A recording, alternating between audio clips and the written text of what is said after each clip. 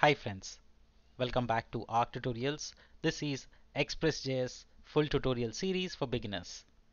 In the previous episode, we learned how to create post, right? And if you notice and if you remember, we created an object and assigned it values which were static. Today, we are going to refactor that piece of code and make it dynamic data. That way you will know how to work with dynamic data. Also, we will explore the Postman tool to start testing our API and sending data. At the same time, we will convert one of our and verify that in the database also. So it's going to be exciting in this particular episode. Welcome. This is part 21 of the Expressjs full tutorial playlist. Please make sure that you have seen all the previous episodes so you have continuity in your learning. Also, if you have any doubts in any of the tutorials covered so far, please drop me comment in the comment section. I will be happy to help you. Alright, so let's get started. Before we do, please do check out the MongoDB playlist that I have created in this particular channel. That would help you learn MongoDB because most of these functions that we work, you will find them familiar if you learn MongoDB. Thank you in advance. Alright, so we are working with MongoDB CRUD. Just for a quick recap to our viewers who are joining us new. Create, which is to create a new document. Read documents, which is reading documents from a collection. Update documents, this is to update a set of documents. And delete will delete the documents from a collection, right? That's the background. If you want further more information, I've covered that in the previous tutorials as well, so please do check them out. Alright, so what are we doing today? This is a continuation to the previous video, so it will not make sense if you have not seen the previous video, so make sure you check it out. So we are making the data dynamic in nature in this particular episode, the one that we had static data in the last episode. Also, we will make use of Postman tool and we will refactor some of the code here. Right. So let's get started. So this is what we are at. We were at step number 10 in the last episode. So I'm going to create step number 11 now. Right. Step number 11, which is first we will refactor our code. So basically what we need is, if you see the routes, so this is what we had a get here, so I made it post now, right? So we had this get method, I made it post, and this is a static data that we have.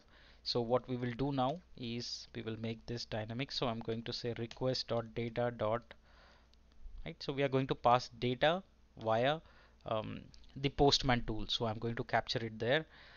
We don't need student ID, right? So what I'm going to do first instead is, let's remove this query and I'm going to delete all of it, right? So what we are going to do is, let's delete, because I just want the fresh installation. I don't want any, so that I can show you how it works.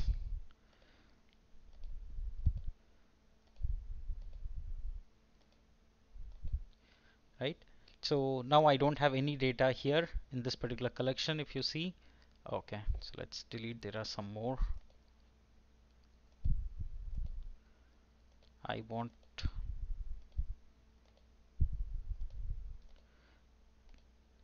there should be a faster way to do it, but I'm uh, exploring. I know it in robot 3T, but not in this. But okay, so now this collection does not have any data students, right? All right, so it's blank. Okay, it's fresh. So let's go ahead now that we deleted it. So what I'm going to do, we are going to follow this schema for the now. So let's make it dynamic in nature. And how do we do that? We'll say request.data. That's what we are going to get, and we are going to make it first name. Copy this, right? Last name, and here move this, say age. Here you will say DOP, and here we are going to say department. So see, now we made this data dynamic in nature, right? So all of this data will come from request object, which has a key called data, which will hold the data that is sent from the request, right? And now we made it post, right? So we refactored our code, made the method post instead of get. We made the data dynamic in nature, right? Which means it's now coming from request object. All right. So next step, let's test it out using Postman tool, right? So one other thing that we did here was I deleted the entire collection documents, right? This so that we can verify. You don't have to delete it, but I deleted because there was a lot of junk data. So I deleted that. You don't have to do it. So I'm not listing it here so that you don't get confused. Alright, so now let's use the Postman tool. So this is the Postman tool, right? And what we are going to do, if you are not familiar with what is Postman tool, download postman.com tool, postmanapp.com. So I think that's what it is. So download it. It's a tool used for API testing. Okay, we'll be using it heavily in our application testing APIs. So make sure that you know it. All right, that being said, let's go back to students. So we have a slash add, we have the dynamic data in nature, and this is what we have now sending the message. Okay, beautiful. So now let's just say npm run start. Okay, so application is started. Now let's go here and say http localhost 3000/students, right? If you do this, we should see student route works. That's perfect because that's what is our default route for students, right? So it's coming. This is so it's entering here.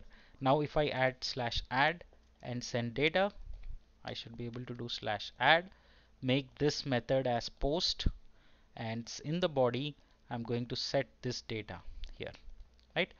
So let's do that. We have, so we don't need student ID because that would be auto generated underscore ID field. So we got first name, last name, age, date of birth, and department.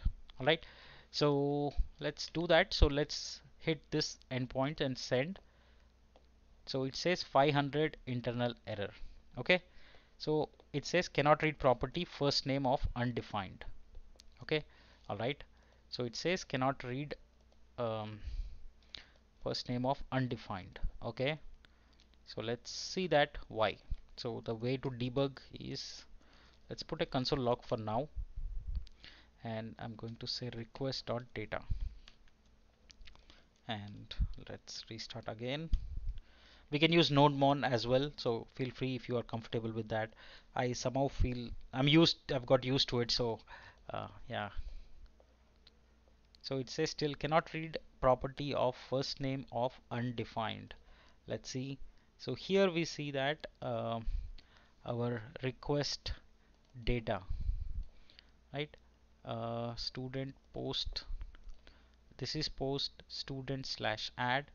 Okay, so that's the problem. I think what is happening is first name, last name we have given, okay, and it's JSON format, and we are sending body raw, which is correct. Now let's see here. So it says undefined, right? Okay, so let's see why. So you got the request. Now let's debug it here, and I'm going to run it again. Okay, now let's go and hit enter. It still says undefined. Okay, so request dot, what is it, request dot, right, request dot params path. Oh sorry, it's request dot body, not data, my bad. So what happens is when you work with too many frameworks, this is the result of that. So yeah, my bad, sorry. Okay, so I don't need to console log, I know that. Alrighty, so now it should work. So it's request.body, that's what we are sending. So here, now send it, and you see that it inserted the data. We are getting 200. Okay, it inserted the object with values and created a MongoDB ID. Let's see that in MongoDB. Let's refresh. We should see our entry here. That means it was successfully inserted. I'm going to try one more time, and let's say um, say YouTube tube project, right? So we are sending one more and send some different data just so we verify that it's correct. Send some any data, right? Okay, so now you see it inserted the second one. Go here, refresh. So we see that it inserted the new one as well, right? Cool, very cool. So all our refactoring of the post method is done. We are now we made it post. We are getting the dynamic data and we are inserting it and getting the records, right? So this is one thing. Now instead of sending this error, right? So I'll show you error handling maybe in some other episode, but that's a way to handle that also. All right. Cool. So we got the post, which is dynamic in nature, which is working fine. We'll keep refactoring this as and when we progress along, but you get an idea of how to work with dynamic data now. All right. Thank you so much for joining. See you in the next episode where we will learn how to do get operations, which is reading the data from the database using Expressjs and MongoDB. Thank you so much for joining. I hope you are enjoying. If you are enjoying this series, please do hit the like button. Please don't forget to subscribe to my channel. Thank you so much.